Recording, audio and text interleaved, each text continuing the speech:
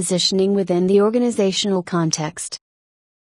Integrity management should not just be viewed as a misconduct-limiting organizational instrument. Instead, strategic integrity management should be used to foster ethical behaviors that ultimately drive firm performance by stimulating and empowering positive behaviors. Integrity management then becomes an active part of every core process of an organization that develops shared values along the organization's strategic priorities, its core competencies, and among its internal and external stakeholders. This argument builds on the notion of connectivity between integrity management concepts and the debate about the external social responsibilities of organizations.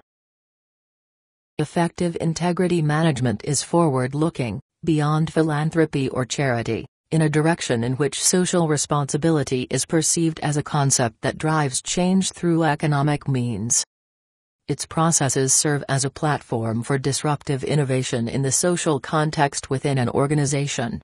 1-2-13 The allocation of responsibilities for compliance to specific groups or individual actors and functions has an intermediate effect on the design of individual compliance systems. Integrity management then becomes a dynamic capability that aligns, shapes, extends, or modifies an organization's resources and processes toward higher levels of performance. 14 We suggest an integrated approach. Doing business with integrity means doing the right things. This drives performance through building a culture of integrity, managing risks, strengthening internal and external reputation, and improving competitive advantage.